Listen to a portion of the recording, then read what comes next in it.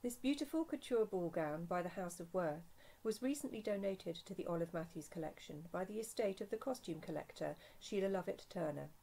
It dates to winter 1897 and is typical of the opulent and glamorous formal evening wear worn by wealthy women during the 1890s. The gown belonged to Baroness Philadelphia Robertson, who later wore it, with red velvet robes and this coronet, to the coronation of Edward VII in 1902. The House of Worth was established by Charles Frederick Worth, who is sometimes known as the father of haute couture. It was one of the earliest and most famous couture houses of the 19th century, and it continued well into the 20th century. Charles Frederick was an Englishman who, after starting his career in the textile and fashion trade in London, decided to move to Paris in 1845.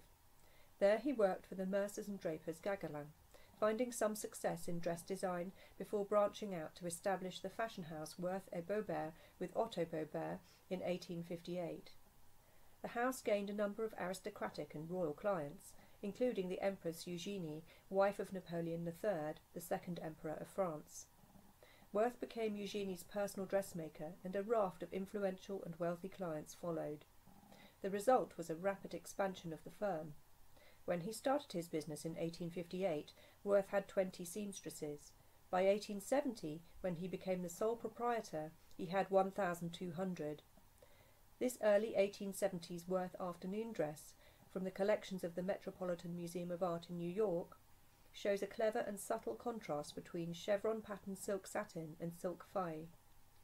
We see elements of luxury and subtle fabric contrasts for which the house was already famous.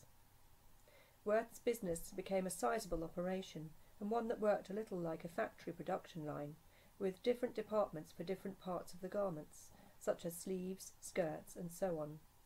Despite this semi-industrial approach, the House of Worth managed to maintain an air of exclusivity. This was achieved through careful quality control and the use of the finest fabrics available. Though Worth designed a set of specific models each season, clever individual innovations were devised for each client. The supreme ability to combine texture, pattern, and perfect fit were further hallmarks of the house, and of course the pieces were reassuringly expensive. Charles Frederick Worth trained both his sons to take over his business. Jean-Philippe started to work in his father's atelier from around 1875, and by the 1890s he had more or less taken control of the design output of the house. His brother Gaston worked on the financial side. Charles Frederick died in 1895, and Jean-Philippe Worth presided over the most prolific period of the house's history, the 1890s and early 1900s, the era from which our gown dates. Many of the Worth gowns now held in public collections across the world date from this later period, though by the 1890s other fashion houses such as Doucet, Paquin, Calot-Sur and Pingat were competing with Worth for wealthy clients. The influential designs of these and other leading fashion houses emanated from Paris, and between them they established the main fashionable looks of the era.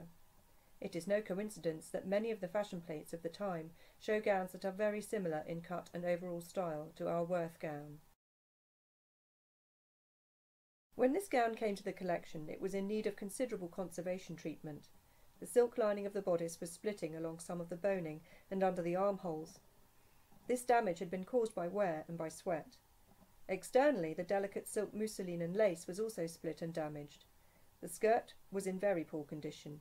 There were many problems with the waistband and severe splitting of the central panel at the front. There was a further, more significant problem with the skirt. The back panels, which would have made the train, were missing. We have speculated as to whether these might have been removed in order to make a garment during wartime when fabric was scarce. The loss of these panels made the waist seem much smaller than it should have been, especially when compared to the bodice, and created an odd point at the back. It presented a problem in terms of how we would make the gown displayable. In order to work out how the dress might once have looked, we undertook research in the archives of the V&A, which holds photograph albums rescued from the House of Worth when it closed in 1956. It was also possible to search the online archives of the Metropolitan Museum, New York, which has a number of Worth gowns. Though less elaborate, this silk ball gown from the Met is of a similar date and style to our gown. The shape of the train and others from Southside House in London helped to inform decisions about the missing piece. Eventually we opted for a very simple, detachable silk section that filled the gap and was the right proportion and tone for display purposes, but did not deceive visitors into thinking that the replacement section was original. The conservation meant that the gown was once more a displayable piece, though it remains extremely fragile and must be handled and stored with the greatest care. The overall impression of the gown, when seen mounted and conserved in all its glory, is one of sumptuous femininity. This is achieved through the use of the highest quality materials, the creation of an exaggerated hourglass shape, and the judicious use of soft lace and mousseline trimmings. The silhouette is of the prevailing fashionable style of the time, as can be seen from this 1897 fashion plate, which shows similar winged shoulder trimmings and the use of lighter coloured silk at the centre of both bodice and skirt, an approach which draws upon historical styles for its inspiration. The main structure of the bodice is designed to give the impression that it is a wraparound style, with one pleated panel of green silk damask crossing over another in an asymmetrical form. Note how the woven pattern of the lilies has been carefully incorporated and the petals cut out at the edge on the left.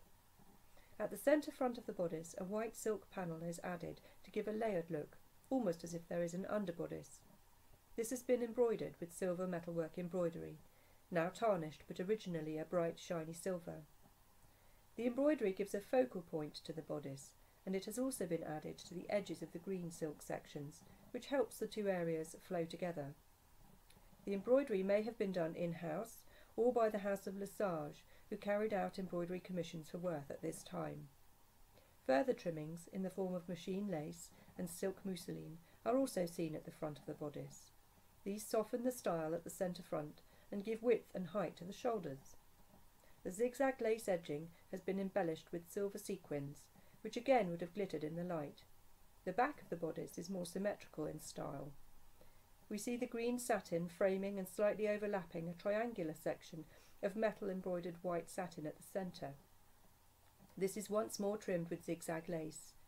Two tails of satin trimmed with lace descend below the waistline. This image of the outside of the bodice laid flat gives a good idea of its construction. Inside the bodice we can see that it is lined with green silk and boned, probably with whalebone. It is fastened at the back, first with a waist stay with a hook and eye, and then laced using silk ribbon threaded through the many small eyelets. Once laced together, the triangular white silk satin section is secured with small hooks and eyes that are hidden from view. Such a rear fastening method meant that it was impossible to put this gown on alone. The help of a lady's maid was essential. Also visible on the waist stay is the Worth label. Interestingly, you can make out a blue date stamp on the right. It is difficult to read in the photo, but it says Paris, Hiver or Winter 1897. This small addition makes this gown very special, as 1897 was the only year during the 19th century when the House of Worth rubber-stamped and dated their garments. It was a short-lived strategy to prevent illegal copies of Worth gowns being produced. Elizabeth Ann Coleman has written about this in her book, The Opulent Era, Fashions of Worth, Doucet and Pingat. She worked out that it was possible to date other undated garments using the Baldock or house order number found on the back of the labels of the dated garments. She did this by comparing these numbers, which run consecutively, to those of the surviving undated examples.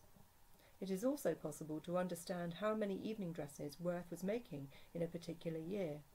In 1897 they made 500. Sadly, only a small proportion of these are known to have survived. The majority of the skirt is constructed from pale green silk satin to match the bodice. This is damask woven with large, attractive sprays of lilies in gold and white. The back of the skirt would once have had a longer trained section, now missing as discussed earlier, which may also have featured the lily pattern. The House of Worth was known for its use of beautiful fabrics with large, tastefully wrought designs. These were frequently inspired by nature, with flowers, feathers and butterflies, all seen on surviving pieces.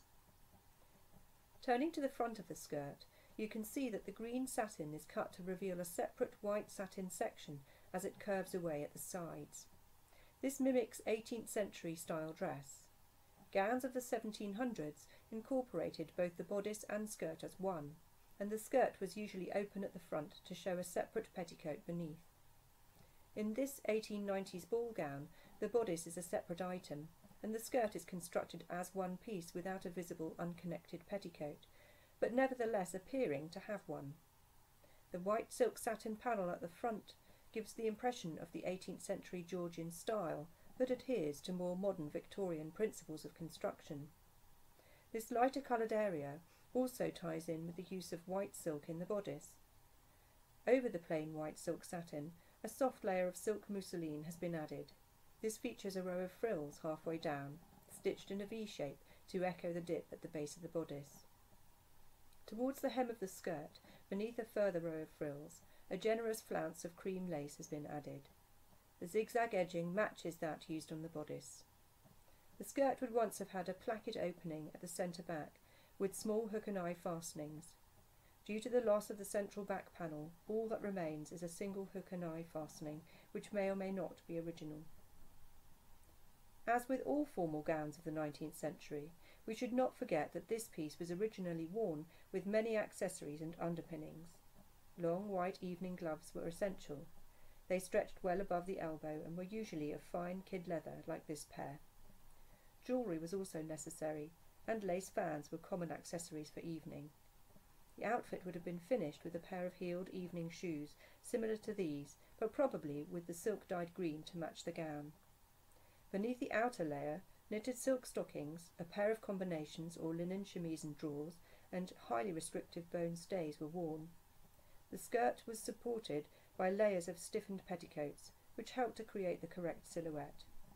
Dressed in her Worth gown and all its accompanying finery, Baroness Robertson could grace the most formal of occasions with confidence and style.